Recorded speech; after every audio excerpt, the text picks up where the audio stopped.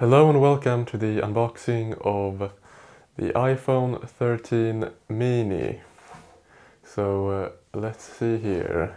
This device, it's the blue version. It has 256 gigabytes. And I will do a short review of this later on, where I will go through the specs and overall, like the camera, the battery life and everything around that. But let's get on with the unboxing.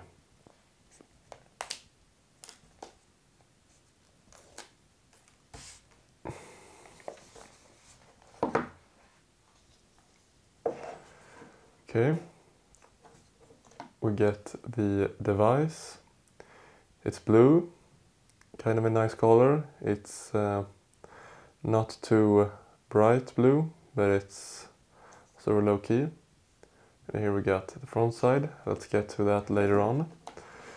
Of course, as usual, we get this charging cable, Lightning to USB-C. No adapter included, as usual. And we also get these stickers, tool to remove a SIM card, all of that we get in here. And that is it when it comes to the unboxing. There's not much included these days, but that is also what Apple is going for. Minimalistic, also of course for the environment, just to not include too much. Okay, so here we got it. Let's remove the plastic, or not, it's not plastic, but the paper. Alright, it is small and lightweight. I really like the build of this thing. It's not very thick. The cameras, they aren't too big, 2 lenses. I'm sure they will do just fine. Of course, it is supposed to be a bit heavier than the 12 mini, but that is because of the bigger battery as well.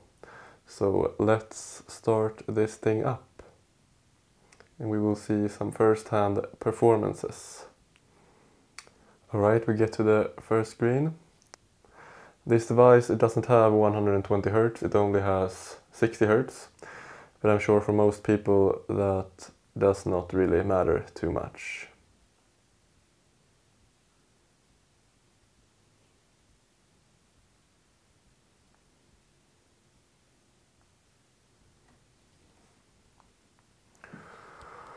Alright, so here it is. Very nice. It's fast. Let's see if we can search for something. It is quick, of course. It has the same processor as the 13 Pro, so it is very fast. Let's check out the camera here. Okay. It only has wide lens and regular. That is mostly all you need, and then you have this digital zoom as well. Portrait mode. Let's check out the front-facing camera here. Yes, looks very good. Looks very good. And yeah, you also can zoom out there as well. The video, it can record at 4K at 60 FPS. That is pretty good in my opinion. So I'll check that out. Cinematic video, also a very neat feature. Slow-mo, of course, as usual, and time-lapse. Otherwise, I feel like it's mostly the same. This one also has wireless charging, so if you don't want to get the adapter for this one, or you, for example, you break the port here, you can always use wireless charging. So that is also very neat. And I would also just like to add that this is the maximum brightness. And it is very bright. In sunlight it will do just fine. Also we have this HDR mode where it will get extremely bright when you use it in sunlight and HDR content. So basically I think it maxes out at 1000 nits, and this is 1000 nits, but you can get 1200 nits with HDR and in bright sunlight. So that is a very neat feature. And also I would like to test out the speakers on this.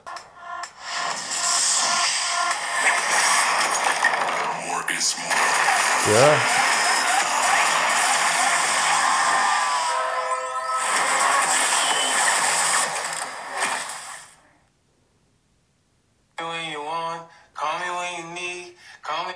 Yeah, I think it's very loud, and it also has a good bass, I would say. So, I mean, no problems here.